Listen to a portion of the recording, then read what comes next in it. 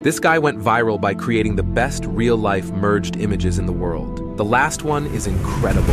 In the first scene, he creates the painting by threading strings through the marked spots, and as a result, a sweet little girl swings on a small swing. Next, the little girl takes on the task of holding the painting, making sure it doesn't fall. But wait until you see the most jaw-dropping one yet. After drawing the little child on paper, the man tears the paper from the top towards the child, and the little child pulls the painting down with all their strength. If you find this creative, subscribe.